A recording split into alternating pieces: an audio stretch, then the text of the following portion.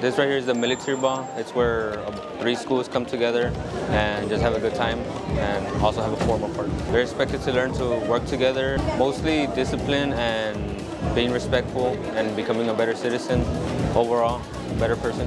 The thing I try to teach my cadets is that leadership is not something to brag about. Like, it's something that you need to own and show others.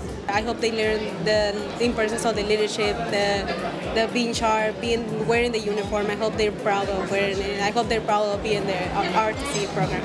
Our students are studying leadership. They're learning integrity, they're learning character. And one of the things that every person must know as they transition from high school to being a professional, they must learn how to go to a formal dinner, how to behave, how to act, how to be seated, how to eat, use the proper silverware, and that's what they're learning here. And we do that through our formal military ball, which we do each year.